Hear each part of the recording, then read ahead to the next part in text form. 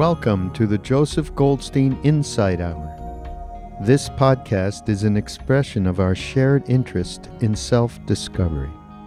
Join Joseph as he shares his deep knowledge of the path of mindfulness. If you are interested in supporting this podcast, please go to BeHereNowNetwork.com/Joseph.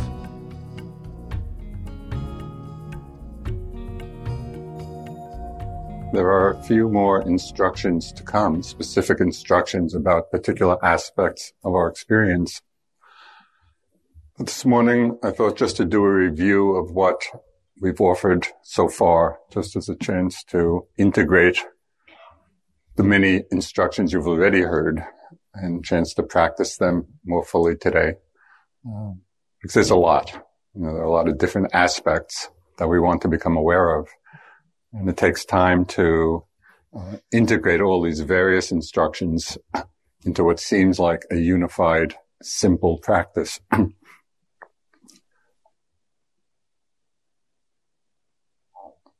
course, the most simple, unified instruction is be aware of what's arising and don't cling. That's it. That is really the whole practice. Well, we have to stretch it out over a week, so.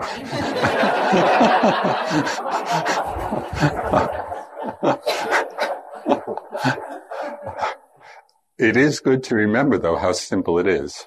And so whenever you're really feeling confused and hearing about all these different things to pay attention to, in the end, it will all become very clear. But if in the process, sometimes you're sitting or walking or wondering, well, what should I be doing? You can come back to this simplicity. Be aware of what's arising in the moment and don't cling to it. So I think that's just a good bottom line reference point for your practice. But I'll go over a little bit the various instructions that have already been given. Well, the first is just settling into a good sitting posture, which means being straight and erect, but without without tension. Sokni Rinpoche, a Tibetan teacher, he uses one word which really resonated with me. He said to sit in a dignified manner. So it's our very posture is offering some kind of respect for the practice. And for each one of us, that dignified posture will be different, because we have to adjust to our various bodily needs. But internally, we should really be taking our dharma seat with a quality of awareness, with a quality of presence, with a quality of intentionality to be mindful. I think it's important just to lay that foundation at the beginning of each sitting. We come into the hall, hopefully mindfully with each step, and sit down mindfully and take the seat mindfully.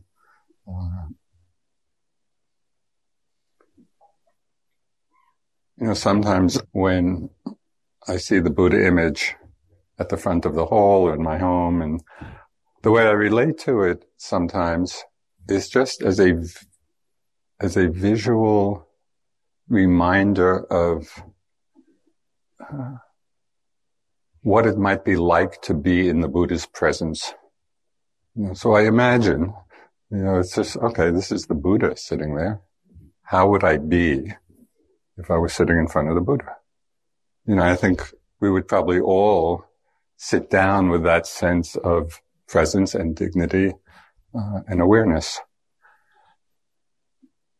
So taking a seat and then sitting in whatever way you do with respect to whether the eyes are open or closed. And it's really equal. In this particular tradition, we generally sit with our eyes closed. In other Buddhist traditions, sit with the eyes open. I've done both. And each one offers its own particular perspective, a slant. You can either experiment or just continue in the way that's been most comfortable for you. taking one seat. Let the eyes settle, either closed or just slightly open. And starting with that awareness of the presence of the body sitting. Perhaps using that phrase, there is a body. So simple. Just be aware there is a body.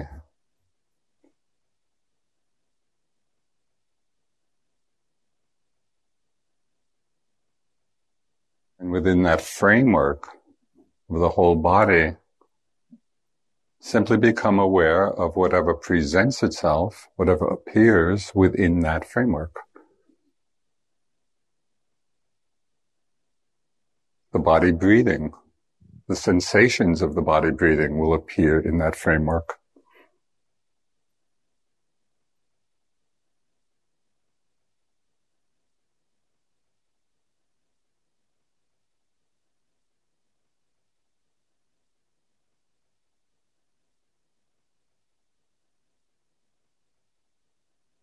Be connected to that dial of intentionality with respect to how carefully attentive we'll be with each single breath.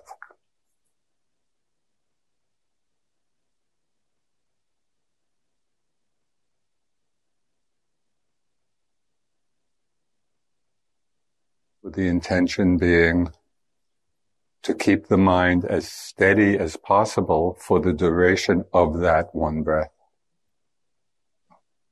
We really feel it in a very steady, open, soft way. And the out-breath.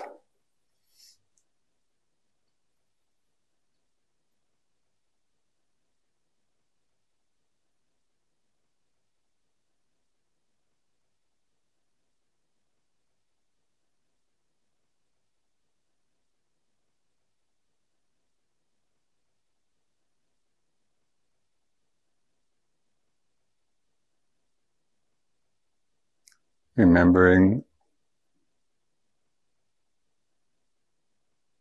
let the breath follow its own natural rhythm. There's no one way the breath should be.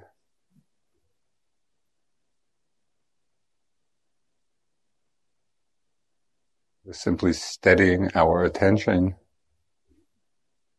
on each breath as it presents itself.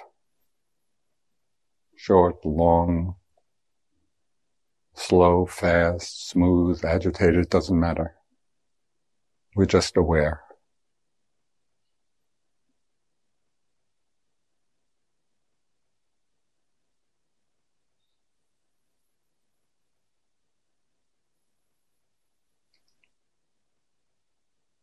Staying connected with there is a body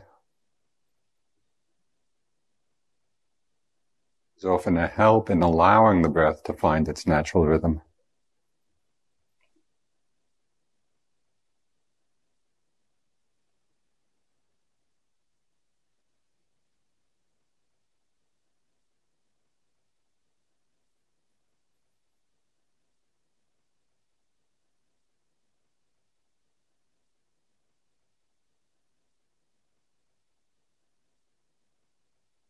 Within the framework, there is a body. Simply be aware of where in the body you feel each breath. Is it the sensations of the nostril, or the movement of the chest, or the abdomen?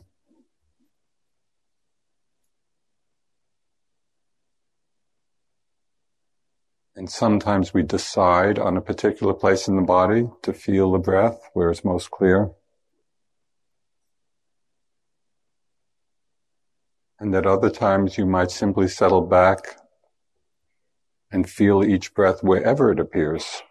And it may be different from breath to breath.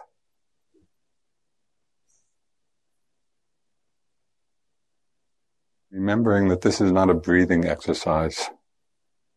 Simply using this very natural process as a vehicle for training awareness, steadiness of awareness.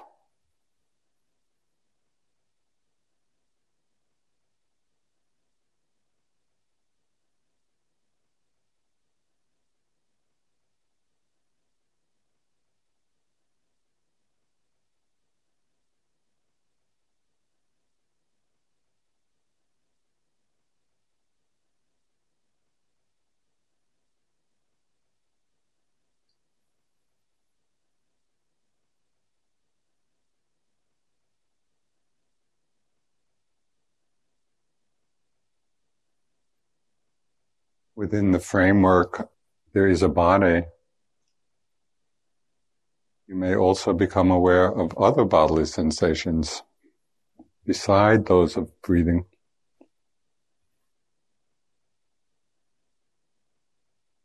If any of these sensations are calling the attention, become predominant, they become the main object of attention for those moments.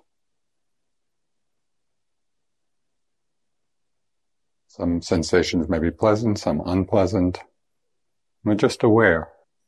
Vibration, heat, cold, pressure, tingling, tightness, heaviness, whatever it may be. We're just aware.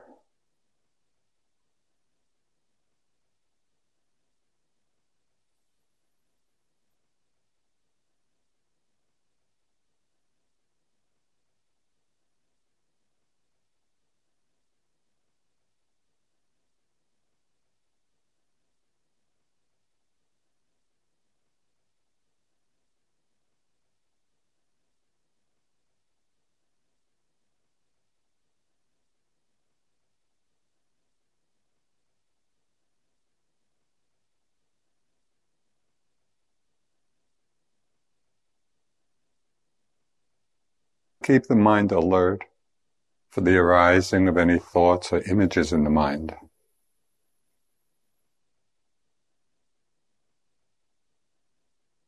And notice where in that process you do become mindful. Is it after the thought or image is already passed and you remember? Is it right in the middle of the thought? Do you sometimes have the experience of awareness just as a thought begins? So simply to notice that, not judge it.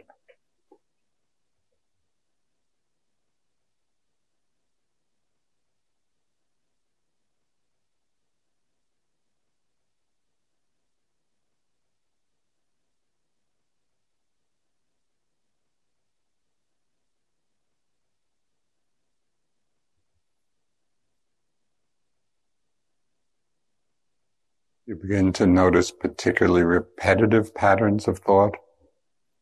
You might make a very specific note, mental note, of what that pattern is.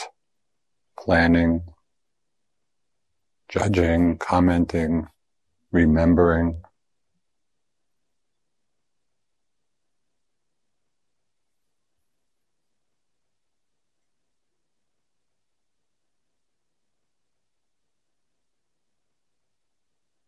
And if you find that one particular pattern of thought is particularly seductive, you notice that you get caught up in that particular pattern over and over again.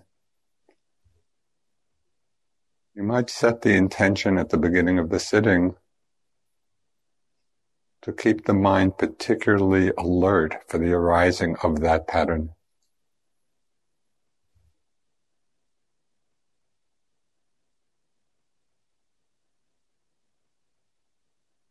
Because it's easiest to stay unentangled the closer to the beginning of the thought we become aware of it.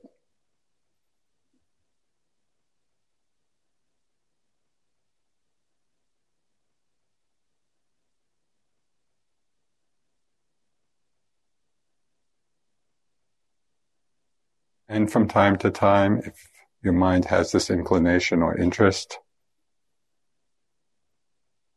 when there are different thoughts happening in the mind,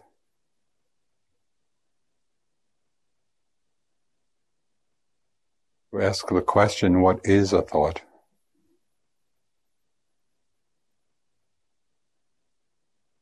And on that level, we're not interested so much in the content, but in the very nature of thought as a phenomenon.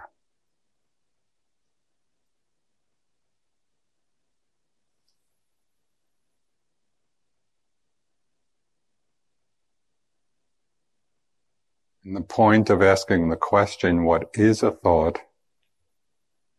is not so much to get some conceptual answer, but simply as a way of reminding ourselves to look deeply into the nature of thought. It's to remind ourselves to look.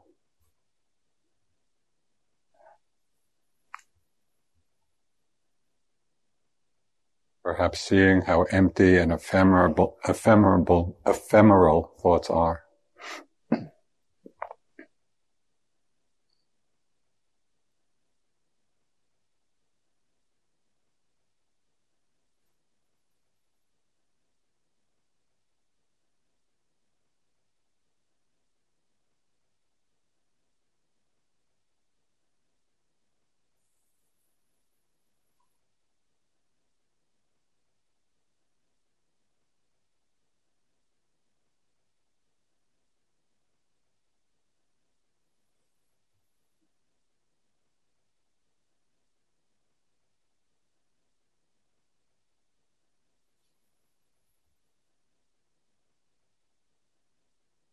And at different times, some strong emotion or particular mind state will arise and really be the predominant aspect of our experience. We want to bring mindfulness and awareness to the experience of those emotions and mind states. Sometimes they're pleasant, sometimes they're unpleasant. Might be fear, or anger, or love, or compassion, or interest, or boredom. There's a wide range of emotions that may arise, a wide range of mind states. We can include them all in our practice.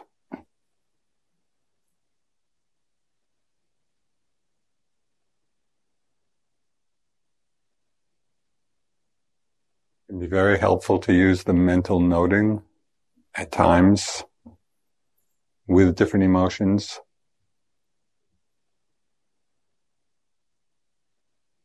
It's the very act of that soft mental note can help us disengage from identification with the emotions. We feel them fully. We're open to the whole experience of them in the mind, in the body, in the heart.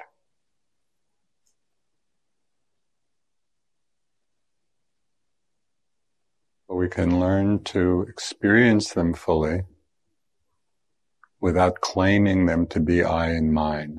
They're arising out of conditions. Just like clouds appear in the sky, the conditions change, the emotions change.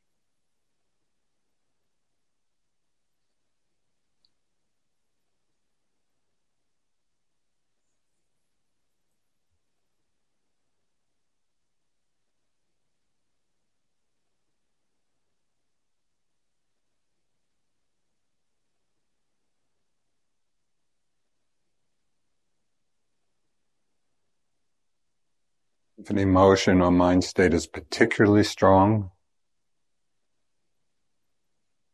it's helpful to remember that our experience of emotions or different mind states is often a complex experience with many components. There may be certain patterns of thought involved in an emotion. There may be certain sensations in the body associated with different emotions.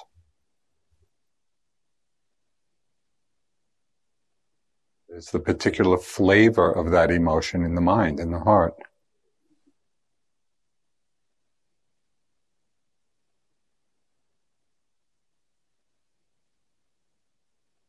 And so when that is the predominant aspect of our experience, it can be helpful to investigate in a careful way, what is this experience that I'm calling sadness? What is this experience that I'm calling joy, or fear, or anger, or love, whatever it may be? So we don't settle for a superficial recognition, but we're really exploring with care how we're actually experiencing it in the mind and body.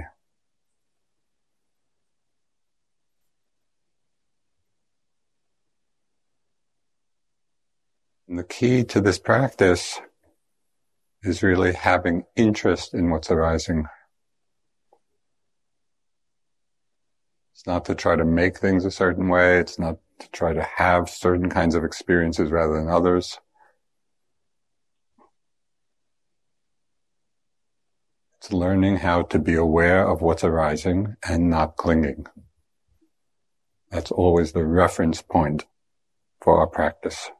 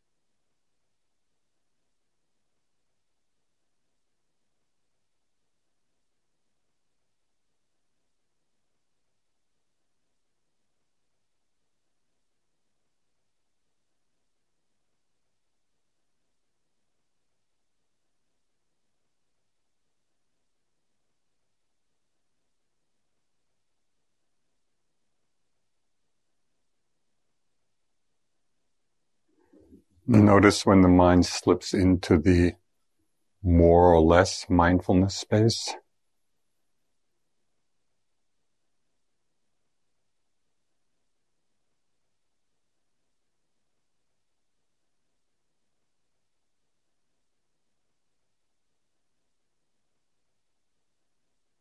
And if you notice that you're kind of present, but also thinking along at the same time, trains of thought, just very gently turn that intentionality dial up just a slight a bit.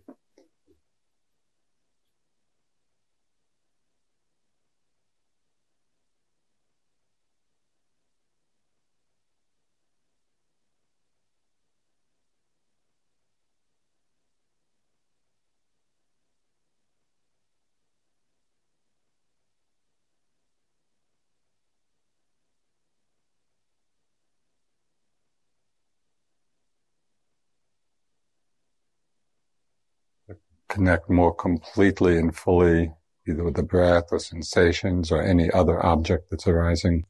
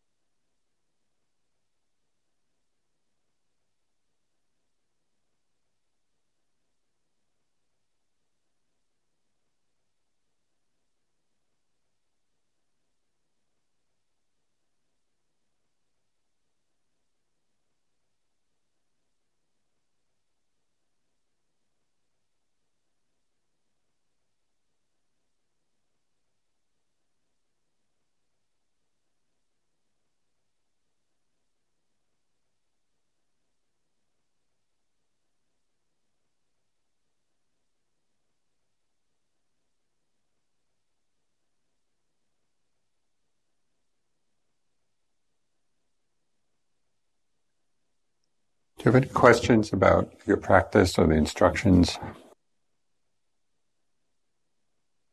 I've been struggling a lot with thoughts and tried now just to go straight to the thoughts and think intentionally. And it felt much easier. And then the breath and the body became distractions and coming back to the thoughts. And it seems like a risky. Yeah. Could you hear the question in the back? Okay, so it was about whether it's possible to make thoughts the primary object of attention, because he was having a lot of thoughts, and I guess being carried away by a lot, and then thought, well, what if I just intentionally pay attention to thought as the main object, and even to intentionally think? Was that part of it? It's half okay. It is very interesting to take some time to make thought as the main focus of attention, and I'll suggest a little thought game that I've worked with a lot and I found really helpful. The one part that I might leave out a little bit is the intentionally thinking, because enough thoughts come by themselves. You don't have to generate them, intentionally. But the thought game, it can be really interesting.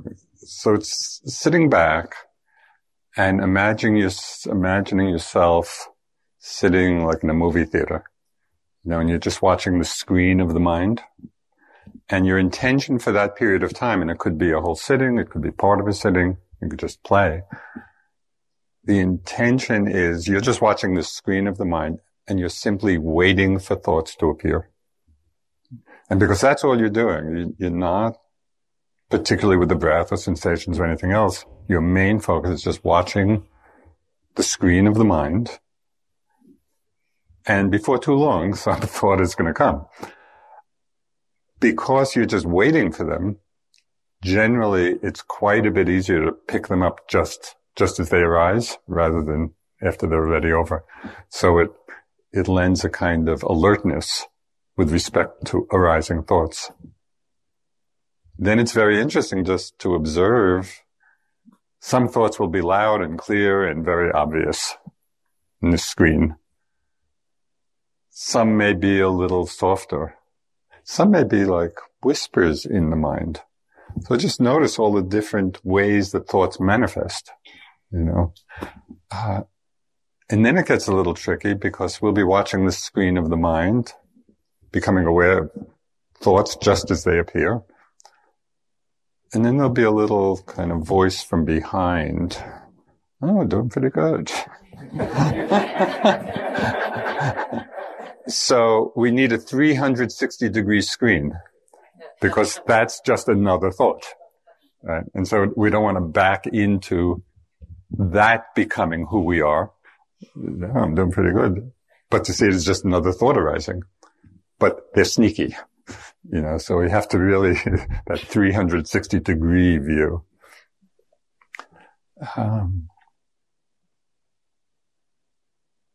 And to do just that for, some period of time, however long you're interested or you're really maintaining that quality of attentive, it can be very helpful because it's a way of training the mind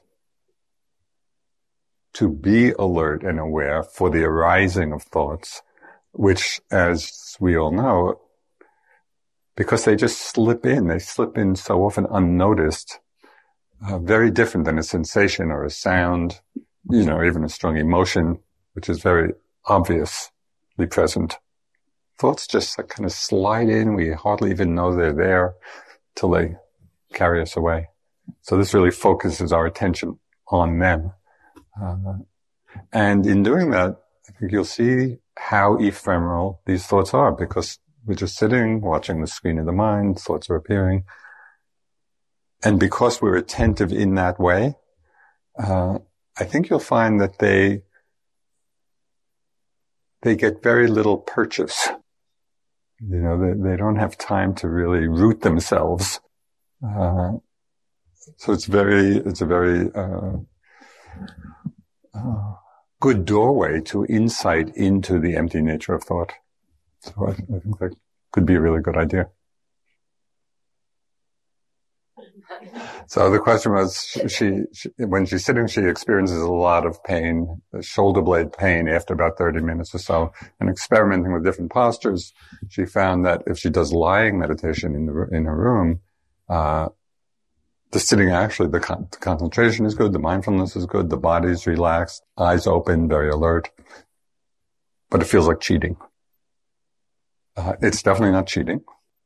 The only measure more or less mindfulness is cheating. If you want to use that. Because we can be fully present and mindful in any posture. So the obvious danger of meditating in a lying position would be the tendency to fall asleep. But if you're not finding that, and you're finding the mind is really alert and even more alert because you're relaxed, I think it's totally fine. And I've done a lot of lying meditation at different times of, real back stuff or whatever. There's just a story that my first teacher, Munindraji, told 10,000 times. So if you've heard the same story, you old yogis, this is nothing. So this is the story of Ananda, who was the Buddha's attendant.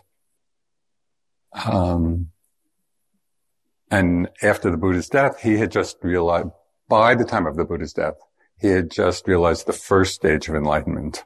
And all his buddies had become fully enlightened. And they were having this big council meeting sometime after the Buddha's death to kind of rehearse the teachings and, recite the teachings. And Ananda's Arhat friends said, tomorrow's the big meeting, get it together. You're just a stream enterer. Come on, up the game a little bit. So he got really inspired and he spent all night walking, just walking back and forth, walking meditation. But it was getting close to the morning and the time of the meeting and, nothing was going on. But Ananda had heard a lot of teachings, was himself very wise. And as he examined his practice, he realized he was making way too much effort. And that's what was keeping his mind out of balance, that kind of striving or ambition or craving, for realization. So he decided to lie down, to do lying meditation just as a way of balancing everything. And as the story goes, he went to his room, started lying down, and in the process of going from standing to lying, and it said, before his head hit the pillow, and his feet were on the bed, just in that intermediate posture, he became fully enlightened with all the powers. And again, the story, he appeared magically, spontaneously in the community of the meeting, demonstrating his attainment. So this is to say, full enlightenment can come in any moment, in any posture. We shouldn't think, I have to be in a certain posture for the practice, the depth of the practice to be realized. It has to do with the quality of our attention. So the next time you go to lie down, just remember that could be your moment. All the way in the back. It is a little more complicated out in the world, and I think different situations would call for different approaches to not clinging. So it's hard to give a general answer for all of life's situations, because each one, where we're attached, it has a particular hook. And so we would really have to see, okay, what's the hook in this particular situation?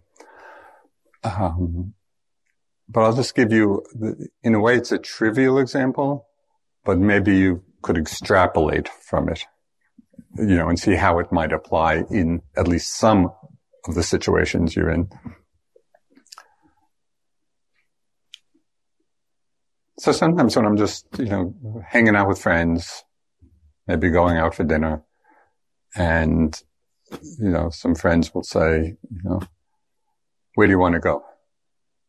Which restaurant do you want to go to? And because it's so in my mind that 5 minutes after the meal is done, it won't have made the slightest bit of difference. And so, wherever you'd like to go is fine with me. And that attitude of just really comes from the understanding of the impermanence of this thing which, before it happens, seems so important. And a few minutes after the fact is just nothing. I'll give you another example.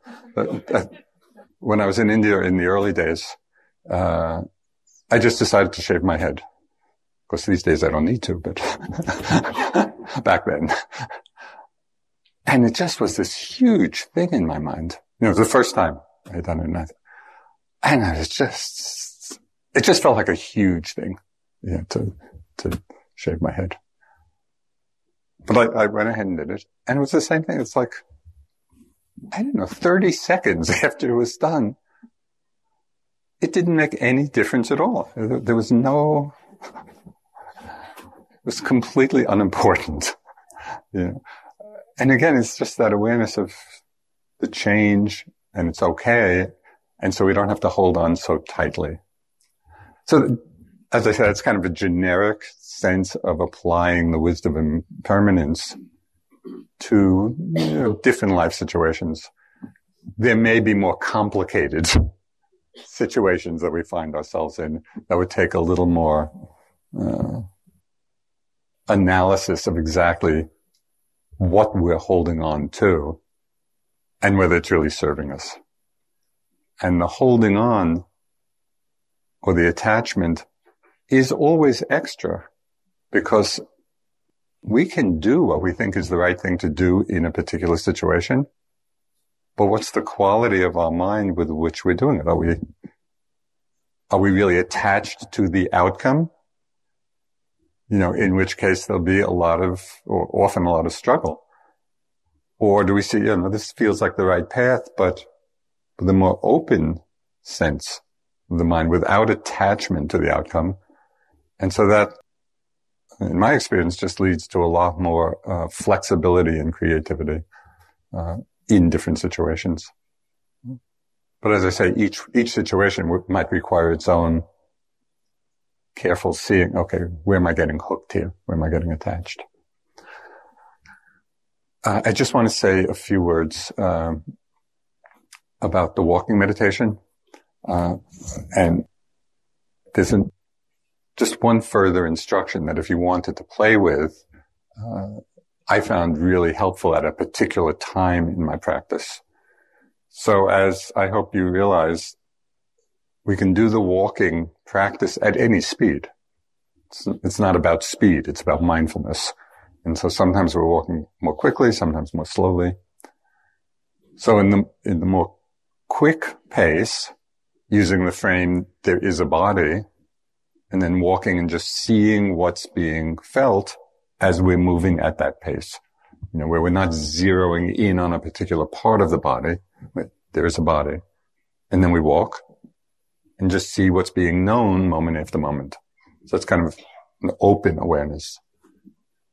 As we slow down the pace, we might want to really direct the mind to a specific part or parts of the body, like feeling the feet or the legs in the course of taking a step.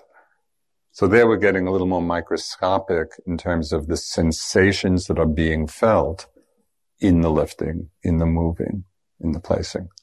The mind can get really concentrated in doing this. There's a third step. If you want to practice going really slowly, Sayadaw Pandita at one point suggested dividing this step into 6 parts. And so it's just lifting and then dividing the forward movement into 2.